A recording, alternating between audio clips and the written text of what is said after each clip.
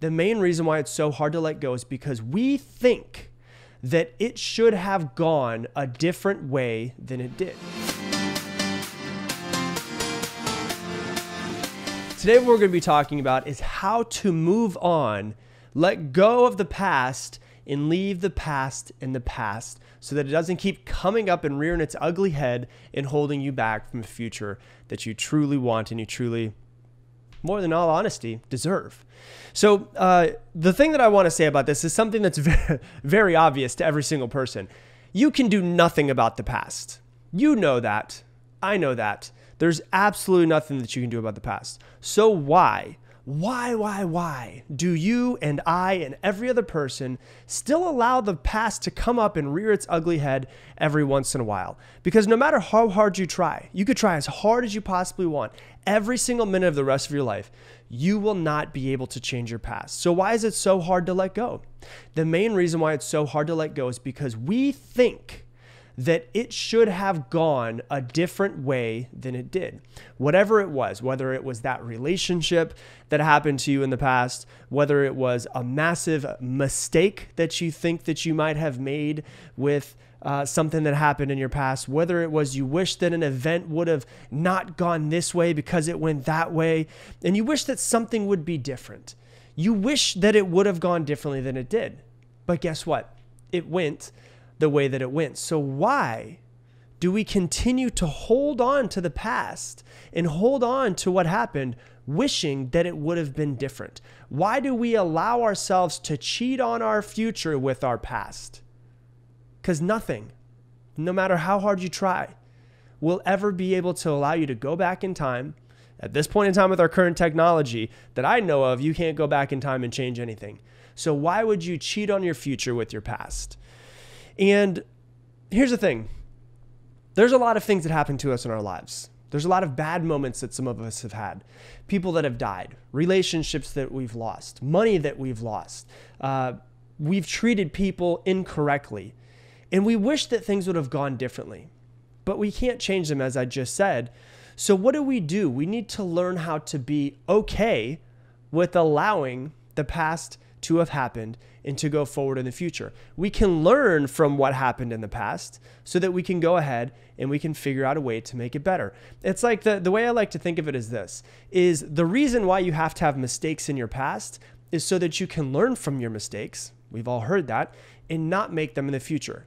How does a baby learn to walk? A baby learns to walk by falling and falling and falling and falling and falling to learn how to stop falling. You can't learn to walk unless you've fallen a bunch of times. You can't become the person that you want to be unless you've gone through and been the person that you don't want to be.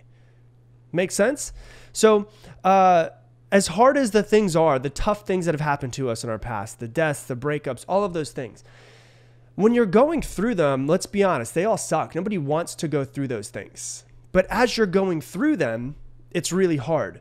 But now that you might be a year or 2 or 3 or 5 years removed from them, you look at them and go, you know what? That made me who I am. Had that one event never happened, I wouldn't be the person I am. I wouldn't be as strong as I am. I wouldn't be as mentally strong as I am. I wouldn't be able to accomplish what I've been accomplishing from what I've learned from that. And I always ask people to do this, and that is to think about the hardest time in your entire life. Just think about it for a second. Go back to those feelings. It's not fun as you're going through them. But I bet if I were to say, would you want to change it right now? Most people would say no. And the reason why is because you learned from whatever it was, and it made you who you are. Like if I take the worst time in my life, the worst moment of my life was my father passed away when I was 15. My father was an alcoholic. He passed away when I was 15 from alcoholism. And it was what I always say, the worst day of my life, but it was also the best day of my life. And the reason why it was the best day of my life was because, number one, that was the very first person that I ever knew that passed away. And from that moment on, it was like a switch flicked in my head and I went, I'm going to die. That means that I need to do everything that I can to make as much as I can out of this life. I would not be the person I am had that not happened. I would not have accomplished the things had that not happened. It was hard, but it made me stronger. I bet the hardest moment of your life was really hard as well. You wouldn't want to go through it again, but you wouldn't replace it for the world. It made you stronger. The same way that if you go to a gym, if you go in and you lift really heavy weight, the only way for that muscle to grow is to put it under intense physical strain to the point where it literally makes micro tears inside of the muscle. And at that point in time, the muscle will then be sore for a few days, but it will come back and grow stronger. That's exactly the way that you have to realize the past is for you. It will not be able to change. You got to let go of the freaking past already, but you got to realize it happened to me for a reason. A muscle grows when it is put under intense strain. You grow when you are put under intense strain. I have a question for you. If you were going to go run a marathon, let's say you're going to go run a marathon. It's your first marathon. You've been training for a really long time. You're ready to run these, 26.2 miles, I think. I don't know. I've never ran a marathon. I hate running. But let's just say, I think it's 26.2 miles, somewhere around there. I could be right. I could be wrong. And right before you're about to start, out of the side, someone that you know comes up and says, here, I got you something. Go ahead and put this on. And it's a 50-pound backpack. Would you want to run that marathon with that 50-pound backpack? I mean, I don't think you would. I know I wouldn't want to. I don't want to run it in the first place. Why would I want to run it with a 50-pound backpack on my back? Why would you not want to run that? Answer it. Because it's going to be harder to run the marathon, right? Holding on to your past is like holding a backpack on your back, and then every time you get something that you're holding on to, it's just another 10 pounds. It's another 10 pounds. It's another 10 pounds. What would make your life easier is to just drop the backpack, right? What would make your life easier is just to drop the past. I know in theory, this is easy. It makes a whole lot of sense. But how do you actually do it? You've actually got to process and allow your thoughts and your brain to go, you know what? It is worthless. Your brain does not want to hold on to something that doesn't give it anything. Like your brain is extremely, extremely smart and extremely, extremely efficient. And it's going to try to make sure that it's efficient as possible. And if it realizes that it's holding on to something that's making it less efficient, it will eventually get rid of it. And so the question I have for you is this. Would you want a thief to break into your house tonight and then stay there rent-free forever? Would you? I don't think you would. You'd want to like get them out as quick as you possibly could. So if you wouldn't want a thief to step into your house and to stay there forever, why would you allow your joy to be stolen from you every single day by the past? Why would you allow your present joy to be stolen from you because you're too stuck up in the past? It's like letting a thief break into your house and stay there rent-free forever. You have to learn to do this, to just let go. You got to let go. Take a deep breath and accept. That event happened. That person died. I screwed up that relationship. You know, I should have gone right when I went left. Whatever it is, you've got to take a deep breath. You've got to let go and you've got to accept whatever it is that happened. You've got to accept it. And here's the reason why you have to accept it. Because it happened exactly as it should have happened. You can either look at the world in one of two ways. Is that everything in the world is happening to me, or everything in the world is happening for me. And if you look at the world as if everything is happening to me, you have a victim mindset, a woe is me mentality. Oh, that person broke up with me because I'm such a loser. And everything's just happening to me.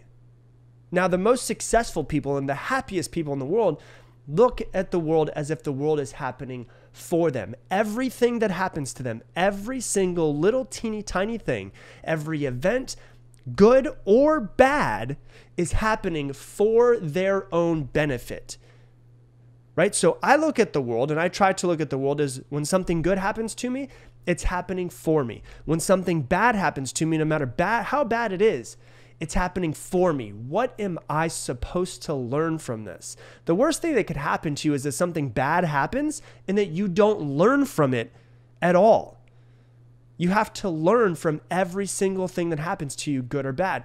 So if something goes out there and I get a flat tire on the way to driving to go do something, this is happening for me, right? Now, most people are like, oh my God, woe is me. I'm about to be at my friend's house. I'm supposed to go do this. We were supposed to go on a trip and my tire is flat. Why is the universe doing this to me? Right? You could look at it that way if you really want to, and that's your prerogative. Or you could say, I just got a flat tire. Maybe the reason why is because I was supposed to get a flat tire, because if I wouldn't have gotten a flat tire, there would have been that crazy person that ran the red light and they would have T-boned me and it could have been a tragic accident. I don't know. There's no way to actually know that, but that's the way that I prefer to look at the world. Oh my God, I woke up late and I missed my flight. Damn it, why does this always happen to me? Versus, okay, this happened. I missed my flight. Maybe something tragic was, maybe that plane would have crashed. I don't know. But all I know is that it happened. And I believe, in my own personal opinion, that it happened for me. So I'm going to go, okay, my tire is now popped. It happened for me. Okay, I missed my flight. It happened for me. Okay, that person broke up with me. It happened for me. Okay, that person died. It happened for me. I don't want any of those things to happen. I don't want people to die, but I want to come from the point of it's happening for me, for my own development, whatever the hell that means. I may never be able to extract the lesson, but I'm going to try everything that I can to figure out that lesson could be. And the crazy thing is that some people are still in a bad mood today over something that happened to them 10 years ago. I don't know about you, but that's insane to think about. Some people are still in a bad mood today over something that happened to them 10 years ago. But here's the crazy thing. It's not that thing that happened to them 10 years ago that's making them mad. No. It's not the thing that happened to them 10 years ago. What is making them mad is the way they are thinking about that thing that happened to them 10 years ago. That's really what it is. It's not the event. It's their thoughts about the event that are making them feel the way that they feel. It's not the event. The event happened. It happened 10 years ago. Done. Nothing they can do about it. Why would that event still be creeping up into their present moment? Because they're still thinking about the way that you think about something in this present moment. If you think that something happened to you and you're still mad about it, it's like carrying that backpack and going, you know what? Today I'm going to wake up and I'm going to put on the I'm still a victim of that thing that happened to me 10 years ago backpack. And it's going to weigh me down. And you know what? I choose to wear it because that's the truth. We're not a victim of what happened. We're choosing to still be a victim of our thoughts of what happened to us in the past. So it's not what actually happened. It's how you feel about what happened. And you could say, oh, but it wasn't just an event. It was somebody that did this to me. I'm still pissed off about that person who cheated on me, that person who, was my ex that didn't take care of our children or did this, or they whatever it was. It's like the Mark Twain quote where he says, anger is an acid that can do more harm to the vessel in which it is stored than onto anything in which it is poured.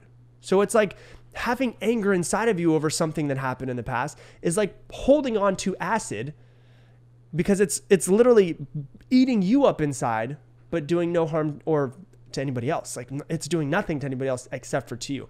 It's literally like holding on to acid. It's like holding on to a hot potato and wanting to throw it at somebody, but you just decide to hold on to it forever. You're literally just injuring and hurting yourself. It's time to stop carrying it around. Let go. Let go. Let go. Get over it. There's nothing you can do. The only thing that you can do is get past it. Well, I guess there's two things you could do. You could either get past it, or you could just, be pissed off about it for the rest of your life. Which one do you want?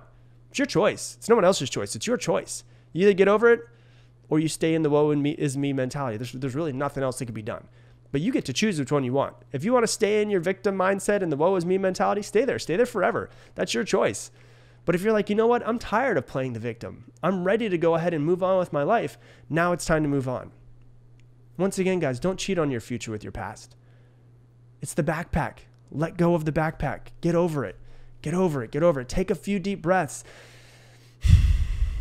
and accept it happened. There's nothing that you can do about it. Have gratitude for that past and the way it happened. Don't wish for it to be different, because it can't be different. Have gratitude, because ultimately what it comes down to is this: full acceptance for the past, for the present, for the future, for everything that has happened to you and everything that will continue to happen to you. It's full acceptance. And once again, you have two ways to look at the world. One is that everything is happening to me, and the other way is that everything is happening for me. One is a victim mindset, one is a champion's mindset. Here's a beautiful thing about life. It's your choice. It's your choice. It always it always has been, and it always will be. Hey, thanks so much for watching this video. If you want to learn even more about mastering your mind, click right here and watch this video as well. The issue is not that you're overthinking. The issue is what you are thinking about.